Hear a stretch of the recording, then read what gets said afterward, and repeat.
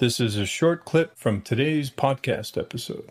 So tell me, Matt, I'm the world's worst interviewer. So what would you like to talk about that I didn't bring up? I mean, I think you covered a lot of the key things. I think, if you're focusing on hiring and doing some of the things that we talked about, specifically around what makes you great. One other thing that we didn't talk about is that's very actionable. I'm trying to pick things that anybody listening can just do is finding incentives. So I'll give an example of a case study. We had a demolition contractor and we were trying to come up with a way. Their margins are tight. And so we were trying to come up with a way. They're like, look, I can't pay these crazy numbers that these big companies can. So we said, what's the math on if you got a professional massage for your entire crew once a week or once every 2 weeks or whatever frequency you feel comfortable with?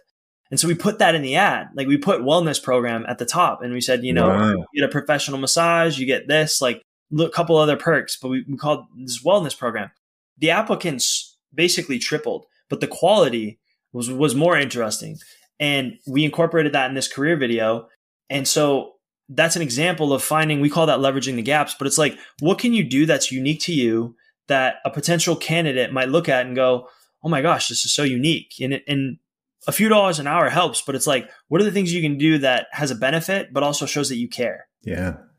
Love that, man. Love how you're digging in and, into the unusual box and finding what ticks for the market. That's beautiful. Love it.